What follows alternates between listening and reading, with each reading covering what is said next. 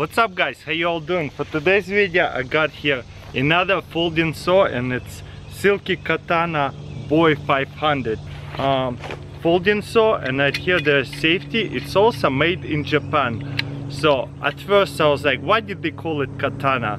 But I guess since it's been made in Japan, that's not a big deal. So this is like a sword. Look how big that is. Very durable grip. Look at this teeth. Looks so mean. Well, let's see how it does on that tree. It fell down last year. I have to clean it up. So perfect. Before I'm gonna cut the chunk like this, I don't wanna cut through here, so I wanna get rid of this piece of wood first. Not the most comfortable position, but oh well. Let's go. Wow, this is like butter.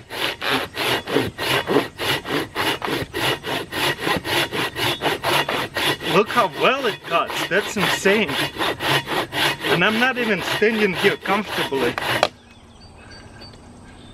Oh no, it pinched it. I really thought it was gonna go the other way. There you go. So all you have to do is just cut it from the other side. There you go, boom, super easy. Did you see that? Now I'm just gonna cut this chunk off like this. Let me just start it, see how long it will take me. Let me take off this part so it's not in the way. But as you can see, it's a really thick log, so let's see how fast can we cut it through it.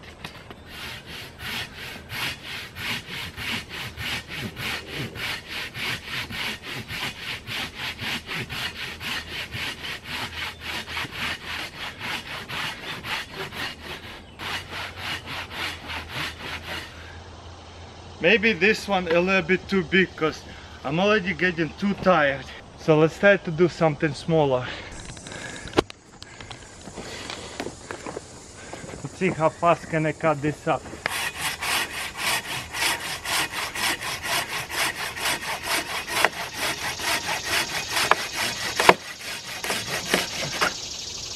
Awesome, that's pretty easy. Okay, let's try to cut this big branch off. See how fast it's going to take.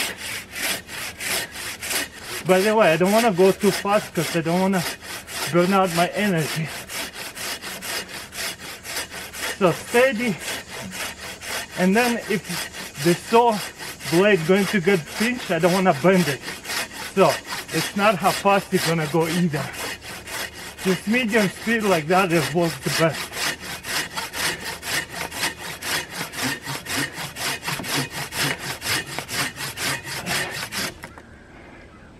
You see how it got pinched? Boom. There you go. And then I can cut off pieces like that.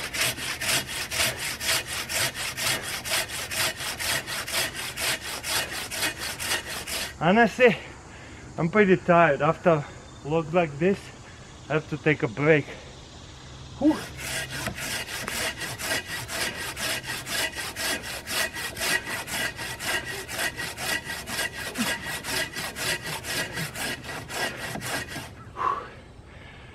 Honestly, chainsaw is a lot easier.